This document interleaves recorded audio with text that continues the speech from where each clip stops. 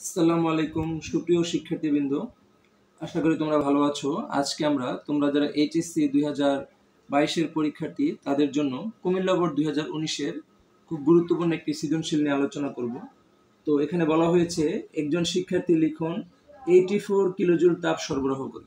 তাহলে সরবরাহকৃত তাপকে আমরা লিখি কিউ, দেওয়া আছে কত 84 কিলোজুল। 1 কিলোজুল হলো 1000 জুল, তাহলে 84 কিলোজুল হবে 84,000 জুল। আচ্ছা, তারপর বলেছে যে 30 ডিগ্রি সেলসিয়াস তাপমাত্রার 5 কেজি পানিকে উত্তপ্ত করে। তাহলে এখানে পানির ভর কত? পানির ভর m, দেওয়া আছে কত 5 কেজি। গ নম্বর জানতে চেয়েছে যে লিখুন পানির তাপমাত্রা কতটুকু বৃদ্ধি করতে পেরেছিল। পানির তাপমাত্রা কতটুকু বৃদ্ধি করতে পেরেছিল, তাহলে তাপমাত্রা বৃদ্ধি জানতে চেয়েছে। আর তাপমাত্রা বৃদ্ধি মানে আমরা জানি কি ডেল থিটা হোয়াট। আর পানির কথা বলেছে, তা পানির আপেক্ষিক তাপ এস হইতেছে কত 4200 joule per KG per kelvin. তাহলে বস্তুর গৃহীত বা বর্জিত তাপ থেকে আমরা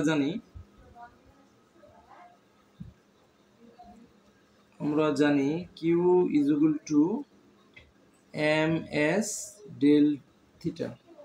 তো এখান থেকে যদি ডেল থিটা বের করি তাহলে ডেল থিটা হয়ে যাবে কিউ বাই এম এস।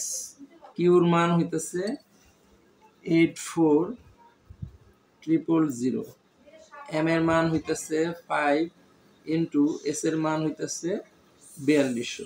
তো এটাকে যদি আমরা সমাধান করি তাহলে পেয়ে যাব কত 84,000 ডিভাইডেড বাই 5 ইন্টু 4200, আমরা পেয়ে যাই এক্স্যাক্টলি 4।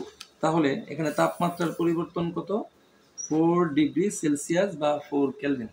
তো আশা করি বুঝতে পেরেছো। এখন আমরা ঘ নম্বর কোশ্চেনের সমাধান দেখব। তো এখানে লিখনের ক্ষেত্রে প্রথমে আমরা এন্ট্রপির পরিবর্তন নির্ণয় করব। তো লিখনের ক্ষেত্রে বলা হয়েছিল যে সে 30 ডিগ্রি সেলসিয়াস তাপমাত্রার 3 কেজি পানিকে উত্তপ্ত করে। তাহলে এক্ষেত্রে তার এন্ট্রপির পরিবর্তন কত হবে? তো আমরা সবাই জানি যে এন্ট্রপির পরিবর্তনের ক্ষেত্রে সূত্র হইতেছে ডিএস সমান এমএস লন টি2 বাই টি1। যদি তাপমাত্রার চেঞ্জ থাকে তাহলে প্রথম জনের নাম হচ্ছে লিখন,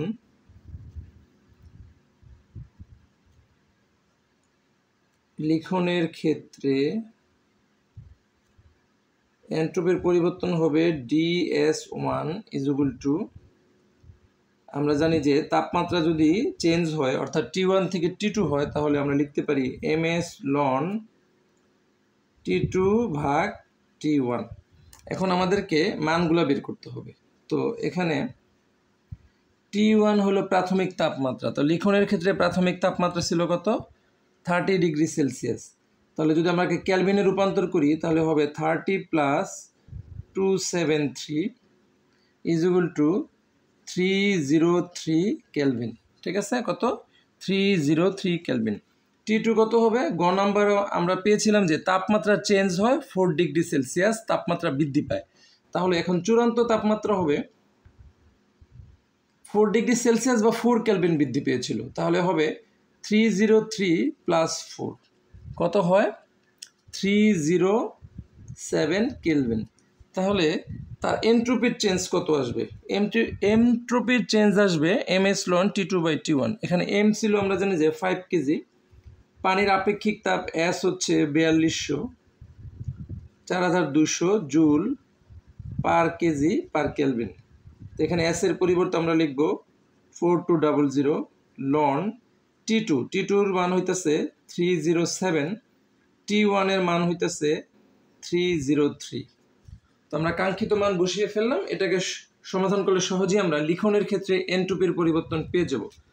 তাহলে 5 into 4200 loan divided by 30 bracket ব্যবহার করলাম 307 ভাগ 303 ব্র্যাকেট ক্লোজ।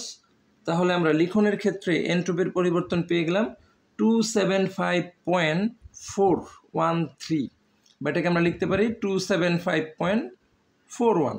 এত কি জুল পার কেলভিন এন্ট্রপির একক। কত লিখব 275.41 জুল পার কেলভিন। এটা হইতেছে লিখনের ক্ষেত্রে কি এন্ট্রপির পরিবর্তন।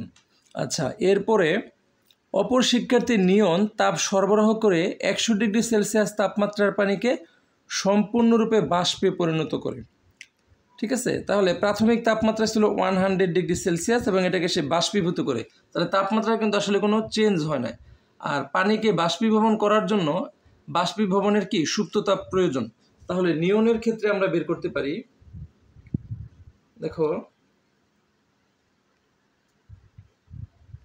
নিয়নের ক্ষেত্রে এন্ট্রপির পরিবর্তন হবে ds2 = ms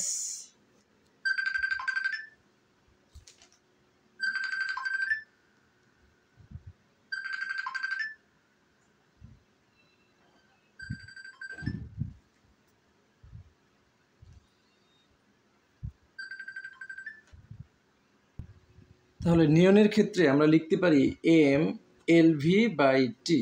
এখানে তার একটাই তাপমাত্রা ছিল, অর্থাৎ 100 ডিগ্রি সেলসিয়াস তাপমাত্রার পানিকে 100 ডিগ্রি সেলসিয়াস তাপমাত্রার বাষ্পে রূপান্তর করা হয়েছে। তাহলে তাপমাত্রা আমরা লিখতে পারি 100 ডিগ্রি সেলসিয়াস বা 100 প্লাস 273 কত 2373 373 কেলভিন। আর এলভি হচ্ছে যে পানির বাষ্পীভবনের সুপ্ততাপ, আর পানির বাষ্পীভবনের সুপ্ততাপ আমরা জানি যে 2.26 ইন্টু 10⁶ জুল পার কেজি। কত 2.26 10⁶ জুল পার কেজি। তো এখানে যদি আমরা বসাই এম এর মান আমরা পেয়েছিলাম কত 5, এলভি হইতেছে 2.26 ইন্টু 10⁶, তাপমাত্রা হচ্ছে 373। তাহলে আমরা কত পাই আসো দেখি। তাহলে 5 ইন্টু 2.26 ইন্টু 10⁶ ডিভাইডেড বাই 373 আমরা পেয়ে যাব 30,294.9। কত দেখো 30,294.9। অ্যান্সার হচ্ছে 30,294.9 এত জুল পার কেলভিন। তাহলে দেখা যাচ্ছে যে প্রথম জনের নাম ছিল লিখন আর দ্বিতীয় জনের হইতেছে লিওন। তাহলে নিয়নের এন্ট্রপি বেশি বৃদ্ধি পেয়েছে। আমরা জানি যে প্রক্রিয়া এন্ট্রপি যত কম বৃদ্ধি পায় সেটি তত পরিবেশ বান্ধব। তাহলে লিখনের ক্ষেত্রে এন্ট্রপির পরিবর্তনটা কি পরিবেশ বান্ধব। কারটা পরিবেশ বান্ধব? লিখনের ক্ষেত্রে এন্ট্রপির পরিবর্তনটা কি পরিবেশ বান্ধব। তো আশা করি বুঝতে পেরেছ। এই ছিল যে কুমিল্লা বোর্ড 2019 সালের এন্ট্রপি সম্পর্কিত সৃজনশীল প্রশ্নের সমাধান। তো সবাই ভালো থাকো, সুস্থ থাকো। পরবর্তী ভিডিও দেখার আমন্ত্রণ রইল। আল্লাহ হাফেজ।